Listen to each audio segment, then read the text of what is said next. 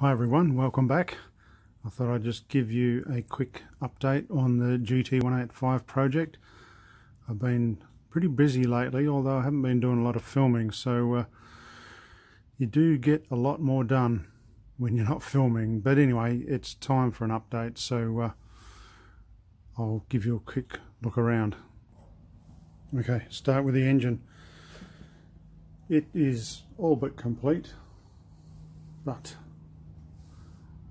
this little thing you may remember from last time, well, you wouldn't have seen that because it was missing, but I've managed to get another one, so it shouldn't be too much problem. Most of this stuff is pretty much just take the side covers off, pull the bolts, and this will just drop away. Sounds good in theory. We'll test it out real soon, and then that's kind of it for that. So that could just about go back into the frame. So carbies, not sure if I've shown them, but I'm showing them now. They're all blasted. I've got carby kits just arrived, so I don't want to lose that. They'll be built and installed. I managed to buy, it's hard to see that, some more of these, so they pretty much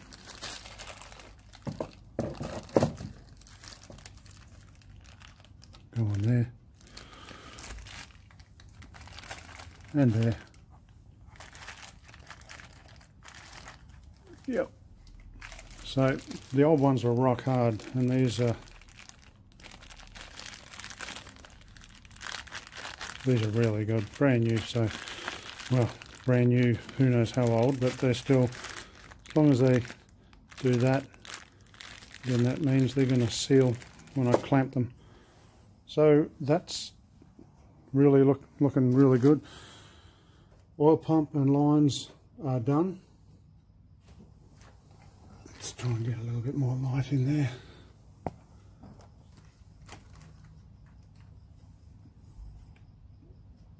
Just waiting for the gasket. Oh, that's hard to see. Yeah, between the body and the top here. Waiting for a gasket to go in there, and that's pretty much it. That engine's ready to go. Right, this is the frame and where we're at with it. It's all looking pretty good. I've just got those side covers on.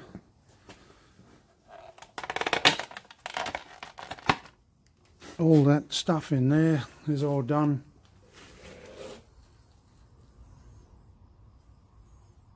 A lot of time.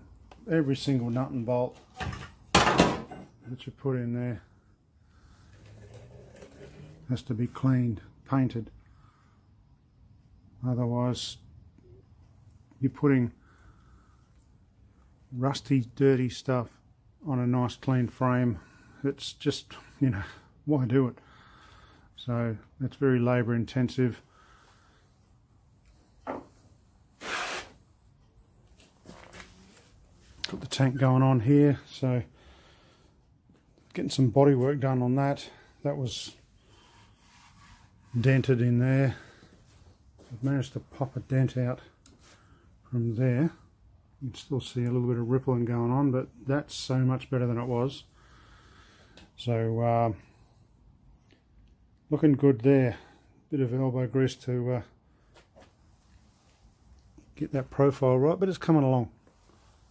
To replace that tank is, I don't know, if you can get one, we're looking at maybe $400 roundabout. So I just figured I'd go with what I've got and see what I can make of it. It's still, at the end of the day, it's going to be functional. So however it looks is how much effort I put into it. So we'll see how that turns out. But I got pretty confident it's going to look half decent. So yeah, Well, you got to give it a go, don't you? So see if we can see down in there.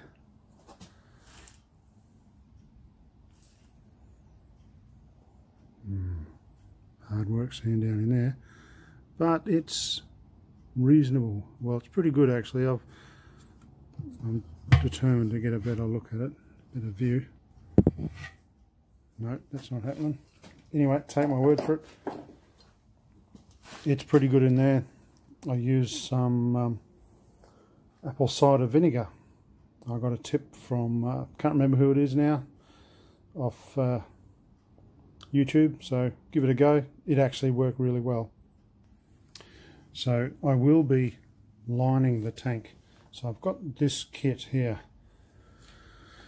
and it comes with a cleaner, a rust converter I'm guessing, that would etch the metal inside. Not that it needs too much etching, it's pretty pitted and that in there, but you get the idea.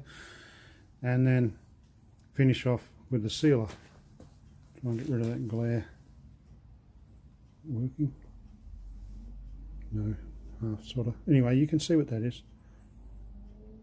So that's that thick goopy stuff that you tip in there, turn it round and round and round until it coats everything, and then let the remainder run out, and that will seal off everything.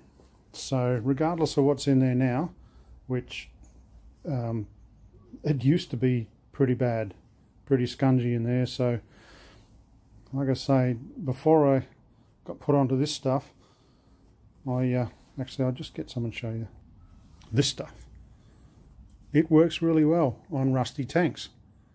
So the trick is, once it's done its work, is to stop it flash rusting again. So yeah, some WD-40 did the trick for me, but I think this is the ultimate. A little bit pricey. That lot there you can buy in a kit, and it's the glare. It's the 500mm one. That's probably about between $80 to $85 at the time I bought it. So I'm going to try and do more than one tank with it. I'm not sure. I mean, this stuff here is supposed to cure in the air, so my plan is to get at least one more tank ready with this stuff. Tip this and this one, tip that in, and then when it comes out, tip it straight in the other one before it sets. And if it's still runny after that, and depending on how much is left, I've got a third tank I'm going to have a go at. So let's see if I can maximize that. Right, so I thought the tank was a disaster and the engine, well, they were, but this thing just doesn't give in without a fight. This is the seat. So that's what was left of it. It's the base is not on there at the moment. I'll show you that in a sec. But they were riding it like that, so pretty much the vinyl disappeared off this front part. Whoever was riding it just kept riding it, and as you can see, they just sculpted out more and more and more. And so yeah, so I mean, you can buy these covers, that's no problem. Can't really save that, but if that's the most I have to spend on it, but I'm hoping that I might be able to take this down to the foam place, and they can sort of carve that out to a some kind of a shape, and then make a piece to fit in there, and we'll glue it down. That's my hope. We'll soon see how that turns out. I've seen another foam for sale, but it's the price just about made me fall over. So we're talking $300 or something like that. A cover approaching 100. So you can see this is going to turn out possibly very, very expensive. So I'm just going to see if I can cheap it, but not bodgy it. It's going to, you know, be a decent solution, and something that'll be comfortable and last. So you don't always have to just, you know, throw your money at brand new parts when you can kind of reconstitute old ones. So I've never had to do this before, but it's a learning experience. So as time goes along, I'll let you know what happens. So just when you thought it was all the tragedy was over, this is the bottom, and it is tragic. Now I've wire wheeled this and I've treated it with, I'm just reaching to get it, this stuff, rust converter. So that's one of my best friends while doing this bike at the moment. That and a few other products, but let me just take a seat here. This thing is just a mess. Doesn't look too bad like that, but let me just hold it up to the light. Yep, Swiss cheese. It is just some of those bigger holes are meant to be there, like that one, and those ones, but not those, not that, not those, or those. So you can see it's actually just rotted away. And this here is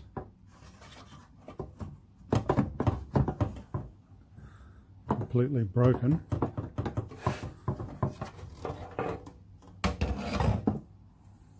It's got a crack there, but I've managed to close that up a bit. I'll just try and match those lines up a little more, put a tacker weld on that. Cut out there, but we'll just see. I've got a welder, I've got a grinder, I've got some sheet metal. So it's, when you got something this big, you just pick away, you know, like straight away, like I'm saying. It's easy just to make a little piece to go along there and just weld it in, because good metal, and that'll put it back together.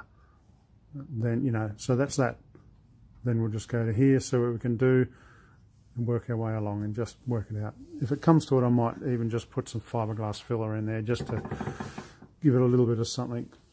Anyway, that's the seat. Wish me luck with that one. So I've been pulling the wheels apart as far as the brakes. Actually, that's not the brakes, that's the sprocket side. And there's the carrier. It's all in good condition. There's nothing broken or anything. So, but it's corroded to hell. Look at the state of that. And that's what the engine looked like. So that was kind of before. And the light's not the best, but that's a bit of a before and an after. So I'm kind of in two minds what to do with this. You can see the spokes are a bit rusty as well. So, but I mean, I can get that carrier blasted. I can get this brake plate blasted. That's just a mess in there, but that'll come up spotless. And in there, it's just ugly. But that'll come up bright and shiny as well. So I don't want to break this wheel apart. Ideally, if I had a bigger budget, I'd just pull this apart, get this blasted, get it polished, buy some new spokes, buy a new rim.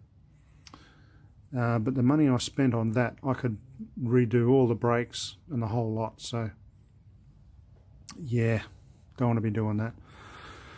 And same with the front. Just broken that down to pull all the bearings out. I've got some new bearings coming, so at a minimum the hub will be clean, I'm going to get them to run the vapor blaster over the spokes just to see, and at least it won't look shitty rust. So like I say, I haven't done wheels before, or tanks, or seats, so it's all a big learning experience for me. So I just got to make the best of what I've got. So that's the plan there. We'll just see how we go. So I've got the forks partly disassembled here. All the gunk is draining out of it. You can see there's some pretty good looking stuff there. One had half decent oil, one had just milk and gunk and not much in it. So I've got the seals and the dust covers for those. So the plan with that is finish disassembling them, send the bodies to be vapor blasted, so they'll come back all nice.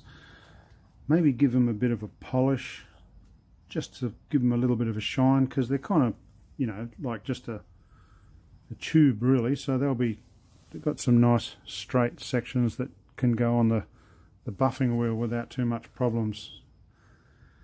We'll see how that comes up. Any little bit of shine is going to look better than that. So it's all sort of details, you know, it all helps. So that's the plan with those. Right, so let's look at these rear shocks. They're a bit of a mess. That doesn't look too bad on camera, but it's just washing it out. Actually, that's better. I've wire wheeled this because it was, well, I'll show you the other one. That was after. This is before. So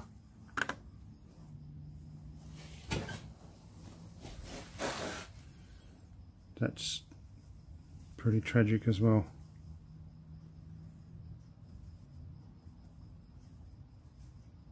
And these are from 1975, so not only do they look like shit, but they're probably not going to work too well either.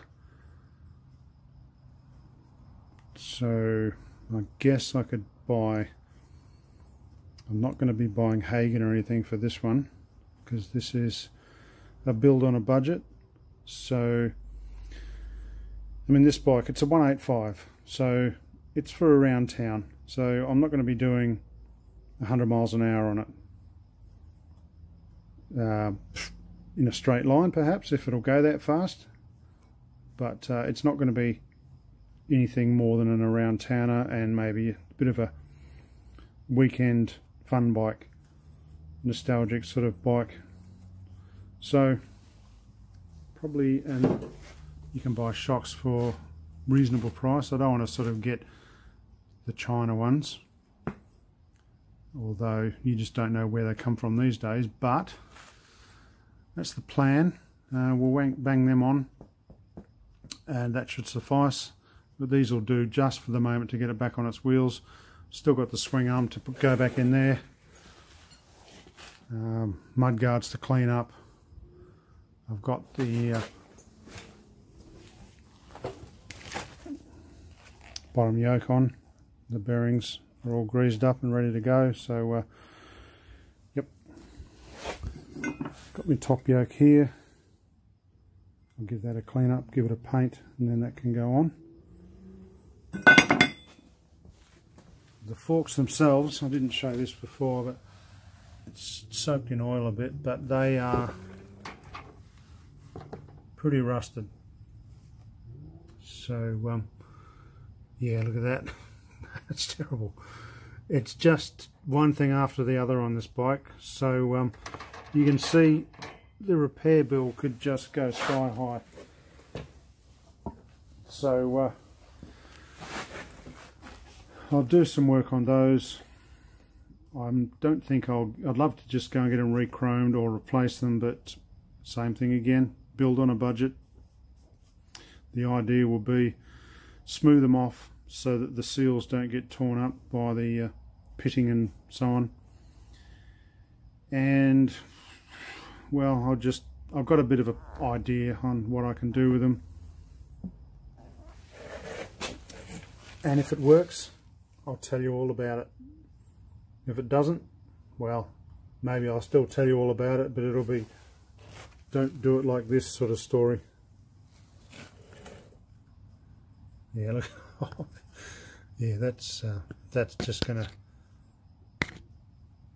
a new set of seals is gonna just rip the hell out of that. I mean, that's corrosion, and corrosion bulges, sort of, you know, it expands, so that's sitting high.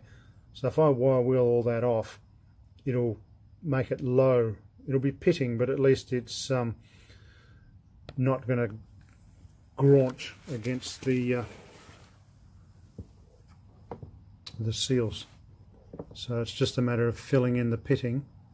If the forks don't travel that far, it's not going to matter because the seal doesn't travel over that. So I might be able to just cosmetic it up somewhat. Either way, it's not going to be rusty. The seals aren't going to get cut up. It's going to look presentable. It's going to have new seals and dust caps. It's going to have new oil. So that's as good as it's going to get on a budget build. So I've got the pipes sitting down there. So everything's sort of in the shed at the moment. It's winter in Australia, so plus I had a rent inspection, so I had to quickly hide everything away. So yeah, we're getting there. So that's it for the moment, and very time consuming, this motorbike restoration stuff, but I guess any sort of restoration is time consuming. This is all a really cool experience for me. It's kind of a labour of love. I'm enjoying seeing this.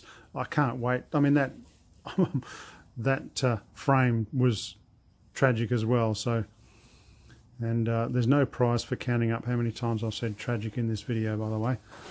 But I'm really enthusiastic to see how that tank turns out. It's gonna look pretty good no matter what. And hanging out for that engine there to go into there, and for one day for it to make a noise, ring-a-ning-ning sort of noise. So okay, well, I'll show you more as things happen, and until then, hope you enjoy the video, and I'll catch you all again soon. See ya.